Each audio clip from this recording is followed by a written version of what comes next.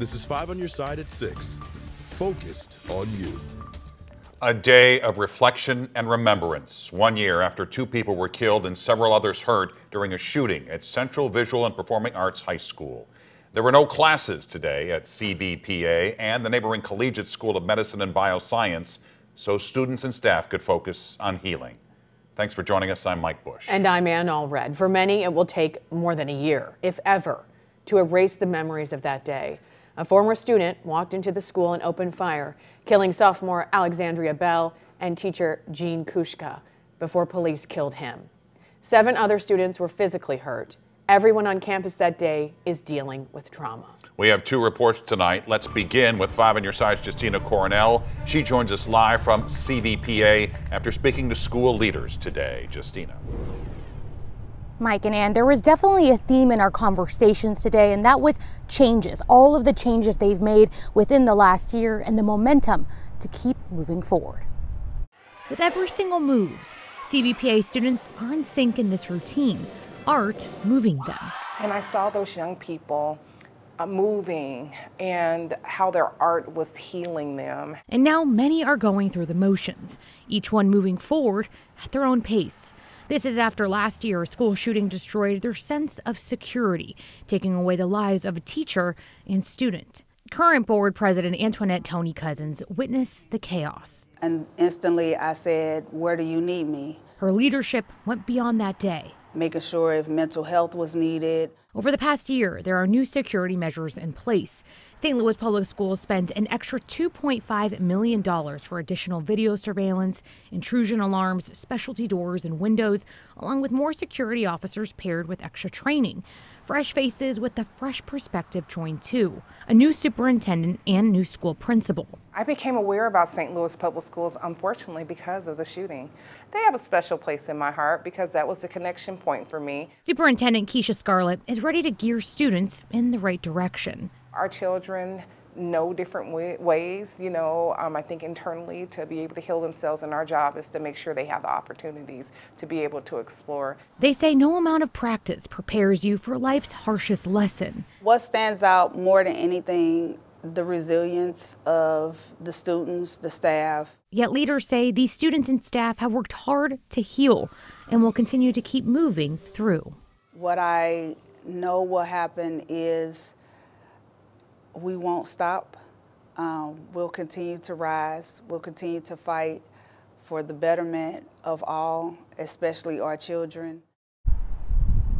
Now, those leaders expressed their loves to St. Louis, saying the community has truly stepped up not only on that deadly day, but even a year out. Reporting in St. Louis, Justina Coronel, 5 on your side. While we remember the lives lost today, we also remember the lives that are forever changed. We're talking about the survivors, people that were in the building when that gunfire started. 5 on your side's Mercedes McKay continues our team coverage. She talked to one former student who says he's no longer running away from his pain. Raekwon Strickland was a senior here at Central Visual and Performing Arts High School when the shooting happened. He's now a freshman in college. And like many, for him, the healing process is far from over. We got to know Strickland well in the days, weeks, and months following the tragedy. The senior stepped up for his class, organizing several events to help them all heal, including a march and unity show where they used their talents to tell their story.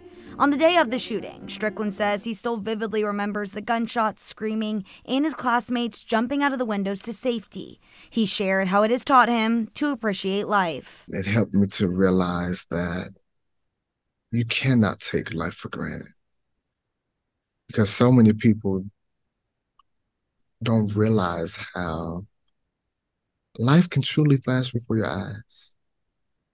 It helps you appreciate people.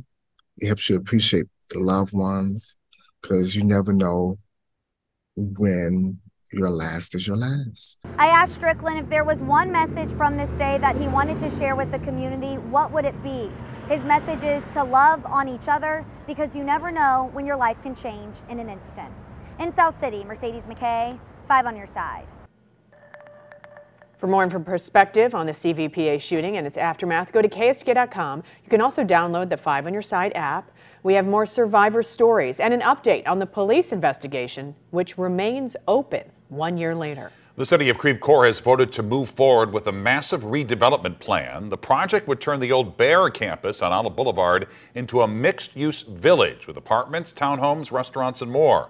Our Diamond Palmer is live in Creve Coeur with new reaction from some frustrated residents about all this. Diamond. Well, good evening, Mike. The City Council here in Creve Coeur approved this development last night at the City Council meeting unanimously, and it has residents upset about it, saying that they were informed too late about this development and its progress. And they're now demanding more transparency from their city leaders as it moves into the next phase. The amendments passed 8-0. With that unanimous vote, Creve Coeur City Council members approved the next phase of a mixed-use development district called Olea Village. It would transform the old Bayer campus into 96 acres of apartments, shops, office buildings, and hotels. During 2 hours of public comment Monday night, it was clear not everyone is happy. It's completely unacceptable to allow development to move forward without addressing the citizens' concerns, particularly those residents who live adjacent to the proposed development. Frank Scaduto wants changes, including a higher retaining wall, more green space, and smaller buildings. He and others who live along Spady Wood signed a petition against the current project plan. We needed to get at least 30%. We actually got 62% of the residents that are adjacent to the property. And that includes 100% of the residents along Spady Woods that are within that 185 feet. Rachel Protzel says developers and city council members didn't visit her home and other adjacent homes until last week to inform them of project changes. She says only one of her council members for her district had a meeting with residents on October 8th, the day before a city council meeting. But other residents like Tate Skinner are in favor of the project. It's a really good golden opportunity for Creve Coeur to develop a business district that is dense along the Olive Strip, which we're already seeing is becoming more and more busy.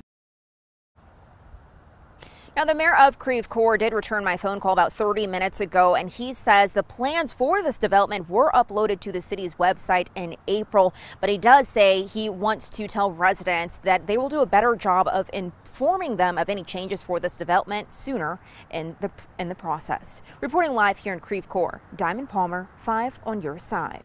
A capacity crowd packed St. Louis City Hall to hear debate on the city's challenges with homeless shelters and tent encampments. A revised proposal would require the city to pick a place to locate a safe tent campsite for people in transition who cannot find shelter. Our political editor, Mark Maxwell, is live downtown. Mark, you have brand new details. And good evening. Thorny problems created tense moments as aldermen tried to tackle those enduring issues like poverty and homelessness. And while they still can't seem to agree on a way forward, they did remove some controversial ideas that would have allowed public urination or defecation, and instead started focusing on longer-term issues, things that might ultimately save lives. 42 years ago, a homeless man froze to death on these very church steps in Soulard. And the neighborhood said enough, and so they decided to open up the shelter in the basement of the church. Now that shelter is at capacity. Winter is coming. Its director, Anthony D'Agostino, knows they will soon have more people knocking at the door than they can take in. Every winter we run into major frostbite and death. We know that we don't have shelter capacity. Alderwoman Alicia Saunier proposed an easier path to approve shelters throughout the city. The current petition process requires significant buy-in from neighbors nearby. And you need 51%, so it's a lot. St. Peter and Paul has money in the bank, and they're ready to expand. But before they can cut the ribbon on a new shelter, they have to cut through red tape at City Hall. There's too many red tapes. There's too much process. One by one, witnesses brought their frustrations about poverty and homelessness to the Board of Aldermen. We can do better. We're one of America's great cities, and we're in decline. Why is it easier and cheaper to find fentanyl and crack cocaine in this city than bread or a blanket? I've been homeless several times. Virginia Shelton slammed the mayor's recent decision to evict the tent encampment outside City Hall. It hurts my soul to see people being treated like that. That's just like somebody taking one of us and taking our whole house and everything we own and throwing it in the dumpster. Say, get out our hood, get out our neighborhood. Despite the challenges, there were signs of hope and reminders of what's at stake when someone can find their way into shelter. I'm here with 4 months clean and sober.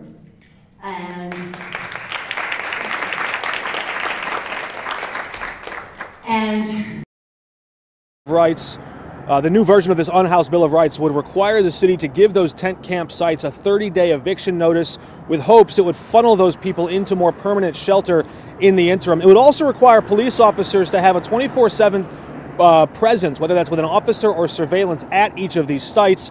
It's still no sign that this plan has anywhere near the amount of support it needs to pass. Live downtown, Mark Maxwell, 5 on your side. Coming up, a case of road rage escalated into violent attacks. What police say set off a downtown red light runner. Plus, he's finally welcomed home 80 years too late. How one soldier's family is honoring the man they never had the chance to meet. The unusually warm weather continues for a few more days, but the rain chances are going up. Temperatures, though, are going the other direction by next week.